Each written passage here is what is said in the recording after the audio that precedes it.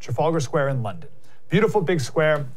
In the middle is this giant column of Horatio Nelson. He died at the Battle of Trafalgar, which is his British naval victory of the Napoleonic War in 1805. And the original plan actually was to put a full-scale replica of the Parthenon in the square, right?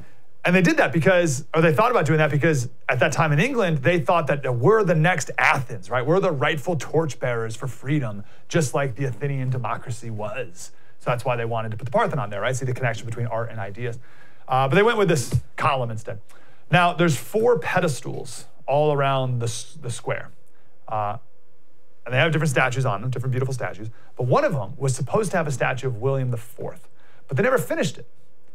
So it's just empty. So what they do now is they have these modern artists put their own crap on this pedestal. They call it a plinth or something. And they put it up and it's beautiful. Like what? Look how different, look how stunning. Oh, it just captures the blah, blah, blah, blah. That was nonsense. So here, the latest one was just unveiled the other day. We have a video of the unveiling. It's very exciting.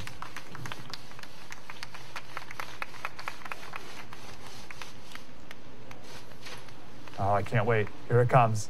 Oh, it's so beautiful. Look at it. It's stunning. Oh, I can't wait to see woo-hoo-hoo. Did you hear the person? Woo-hoo-hoo. That right there is a dollop of whipped cream with a cherry on top and a drone stuck on it. And on the other side is a big, giant fly. You can see the fly on the left-hand side. Okay, that's a rotting culture. Now, they do this on this column. You guys have the next picture? These are a bunch of other statues that they put up on this pedestal here. You can see they're all just ridiculous. And all of it is the intent. I want to be clear about this. The intent is the destruction of beauty, right? They say beauty is in the eye of the beholder. No, it's not.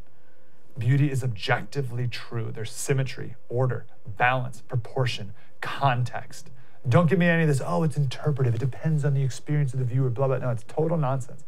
And way too many people have fallen for this idea that beauty is in the eye of the beholder. Because if once you start saying that beauty is in the eye of the beholder, which people just say because it kind of rolls off the tongue and sounds nice, then you start thinking that truth is in the eye of the beholder. I think when people say that, I think what they're referring to is more like tastes or preferences, right? You can have a preference for something over the other. The example we've given before is the Capitol building or like a Japanese pagoda, right? You can have a preference over which you like more, but they're both objectively beautiful for objective reasons. But you can have a preference over one, but they're still beautiful, right? Modern artists, they think art is supposed to be ugly because they're supposed to challenge the idea of beauty. And art is anything that makes you feel.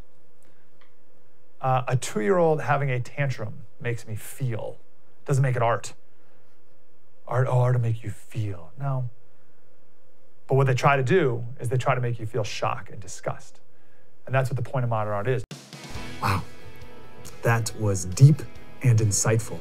I want more of that. Like, subscribe, get more.